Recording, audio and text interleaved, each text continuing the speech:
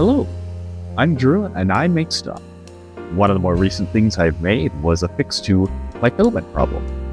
Specifically, my filament was absorbing too much moisture, causing many different issues such as brittleness, poor layer adhesion, stringing, and inconsistent layering.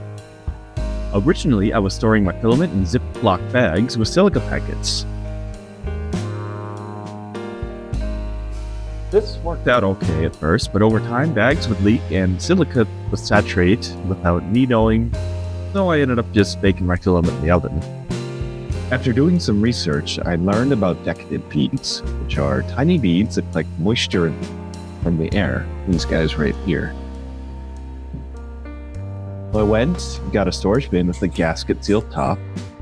The seal is the most important thing in a bin, as you want to keep it as airtight as possible. Originally, I was using an IKEA bin, but then I realized there was not an easy way to make an airtight seal. I then ordered some decadent from Amazon and worked on designing a box to hold the decadent. When coming up with the design, I wanted something with a large surface area so the decadent could work efficiently. The height of the boxes took a little bit of math to figure out and did end up getting it wrong on the first attempt. You see, not all the decadent fits in the box. For the math itself, I calculated the volume of the cylinder by using this formula, measuring the height of the diameter of the container, then dividing it by 2 to get the volume needed for one box. Since I have the length and width of the boxes, I now know the volume. I can use some algebra to get the height of the box. When I originally did the math, I used a hollow cylinder formula for the cylinder volume, and also calculated the box as a whole instead of the internal volume. With these calculations done, I could start designing the box itself. I have been using Fusion 360, but there are a lot of good FreeCAD programs out there. First, I started the origin plane and started a new sketch. Using the rectangle tool, I quickly sketched out the perimeter of the box, added some constraints to the sides of the box to get the correct dimensions, and clicked finish. Next, I extruded the box to the desired height.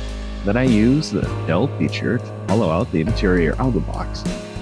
I went with 4mm for the thickness of the walls, keeping the lid of the box in mind. To make the holes for the lid, I first had to start sketching the lid of the box, and then use the offset tool to create a uniform hole all the way around the box. Using constraints, I set the width of the hole again, keeping in mind the lid will need to fit into the hole and be printable, so the hole not be too small.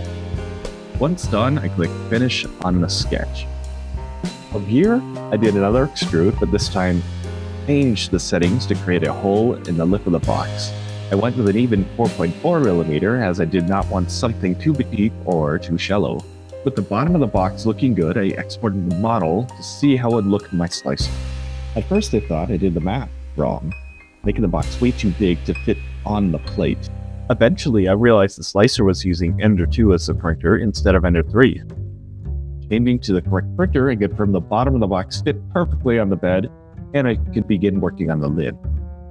To start, created another sketch, using the perimeter of the box as a base. Then I imported the hole into the sketch, and used that to create an offset of 1.65mm for the lip lid.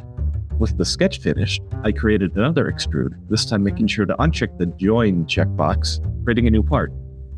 I extruded downward by 4mm, offset slightly from the deepness of the hole I made earlier. Another sketch is required, using the perimeter of the lip as a sketch base. I then included the box itself, made a square on the box, and hit finish. Another extrude later and the lid is almost done.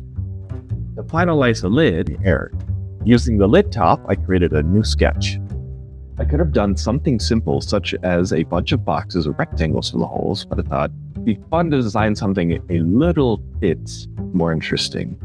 So I came up with angled rounded rectangles. I start by creating a new sketch on top of the lid and made an angled rectangle.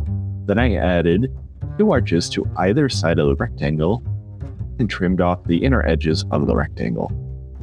Finally, I put some constraints in, not caring too much about the specific measurements. Now that I have a sketch for the hole, I can do another extrude and add the hole to the lid, cutting through the top. With the extrude complete, I can then pattern the hole on the lid to easily create a bunch of them.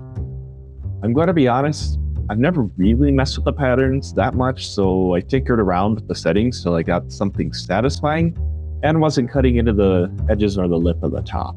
With the pattern complete, the lid is done. Taking the box, the slicer, I realized the box itself doesn't need to look pretty and will save a bunch of time printing if I use a bigger nozzle.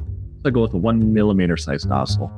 For the lid, I go with a 0.8mm nozzle, as the lip of the lid is too small for the 1mm nozzle to print. With that, it's off to the printer. When I originally printed the boxes, I ran out of red filament on the last box, so I had to change filament halfway through the print for my white filament.